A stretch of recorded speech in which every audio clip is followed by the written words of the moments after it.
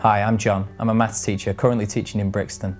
Today I'm going to help you go through some maths problems such as this, and I hope that it helps.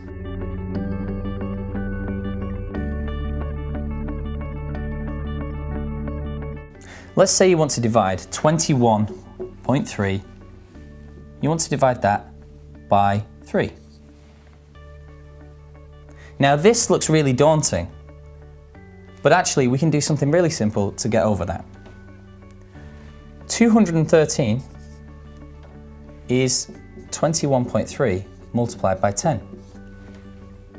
So if we just pretend that this is 213 and divide it by 3, it makes our problem a lot less difficult. Now we just need to realise that 213 is in fact 71 multiplied by 3 to find out that this is 71.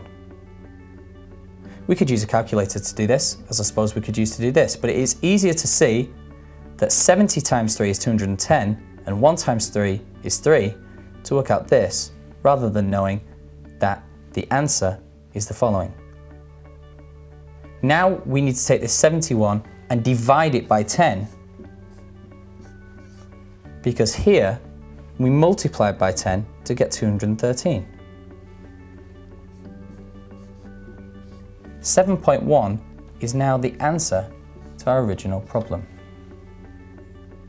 Let's try another example. Let's try 0.42 divided by 6. What we can do here is multiply 0.42 by 100 to give us 42.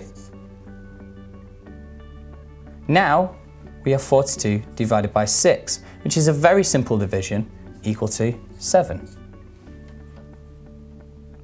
But we remember that we are not looking for 7 because we multiplied by 100 here.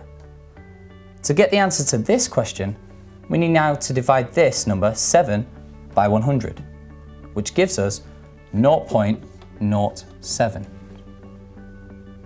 And this is how to divide using decimals.